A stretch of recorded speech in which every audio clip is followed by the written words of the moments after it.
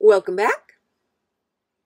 Here I'm making a generator function called format event, and it yields three things like that.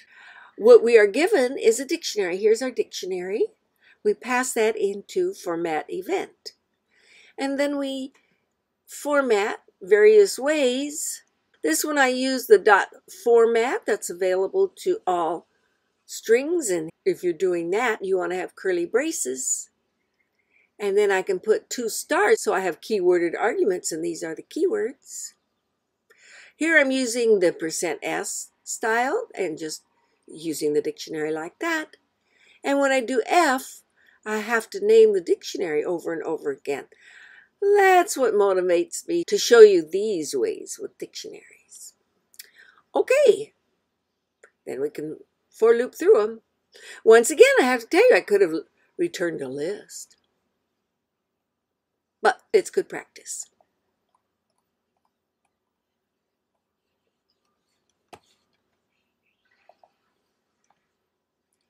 Well, maybe this one is a little more realistic. We are going to use our packaging tricks so that we get the old Lab 140.4, which is the cards. So we get a list of strings, each string being a card. In our main, we're going to enumerate deal cards, so we get tuples in each of our 4s. And it's going to be the index and card, index and card. And I'm doing that. I print the card, and I don't go to the new line, so that every 5th time I print the new line. So we're getting 5 cards per hand, 5 cards per line. Okay, let's look at our deal card. Our deal card is indeed a generator because there's a yield. I get some cards, I shuffle them up, and I yield them one at a time. Okay, let's take a look at the third one. This one I think is more realistic. In my main, I'm going to drive first lines. Is that odd? That's common to be sure that the name main is your driving function, even if it calls another driver. For me, that's important because for my debugging process, where I use a Python debugger, I need to call a starting function. So it's very helpful that it's always main. Okay, drive first lines is what happens. So drive first lines looks for arguments on the command line. If there are none, then the length of sys argv is 1, just the name of the command. And then we're going to say that we're going to start here, this directory. Otherwise, we're going to collect all the starting drs, where we will do this by collecting the strings in the list from number 1 on. Then with each of the starting drs, I am going to call first lines of starting dir. That makes our generator function object. We expect it to yield for us a path and a first line. Let's go look at that one. Here I'm walking that starting dir. I get that tuple that we have always gotten from os.walk. The first time I go through my os.walk tuple is when this dir is equal to the start dir, and at that point I want to sort my dir names so that the next time I go through this loop, this dir will then respond to the order of the dir names. Otherwise, I'm going to sort up the file names, just the file names. I'm not interested in the dir names except the order, which we just fixed up. I calculate my whole path. I open it. I'm going to call next on the file object. Now then, if next does not find the first line, then there is a default I can give it, and it's going to be can't read it. And you'll see that that has come out. The other thing that can happen here is that I get a Unicode decode error. And so then my first line will be Unicode error, and we'll see that. Otherwise, I'm going to yield the path on the first line. That comes back here. and I give that report. So that's a nice example of separating these two jobs, one from the other. Very nice. Okay, and here we see that we did get a Unicode error in our .ds store. Can't read it and log .out, and the others gave me a first line, and there's a whole lot more.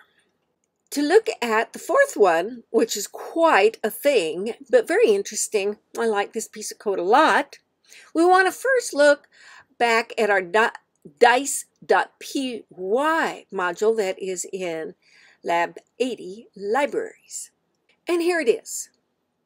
Looking at the output, we see that it tells us what got rolled, a 5 and a 6, and what they add to.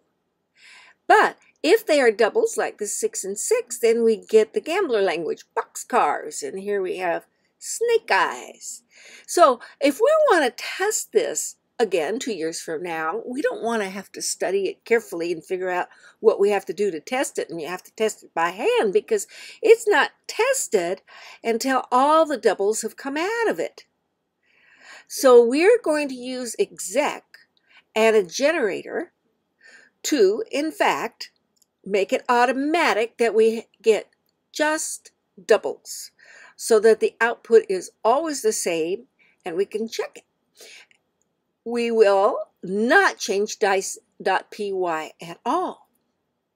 You remember that dice.py goes around and around, and if you are ready to roll, then we will roll a pair of dice and give a report reporting the doubles if they are there.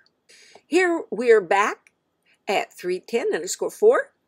Our main calls test roll'em and nothing else. In test roll'em, we make a global declaration of doubles generator object. We have not yet made a globals generator object. We are now making the identifier and put it in the global space. But also we have access to it because we have the global. So now it sits out in the global space even though it is invisible. Now dice code is going to be equal to get dice code string. Let's go and look at that. Here is where we're going to find our dice.py module. That'll be my file path. I open it and I read it. Now my dice code is a big string, executable as we saw. So instead of my two calls to random rand range, which are indeterminate, I'm going to say next of my doubles generator object. So I'm going to make a doubles generator object, and every time instead of random rand range, I'm going to get the next yield from my doubles generator object. I'm going to trim off this code at def main because when I execute it, I don't want that main to execute. And then I'm going to return as a string the dice code.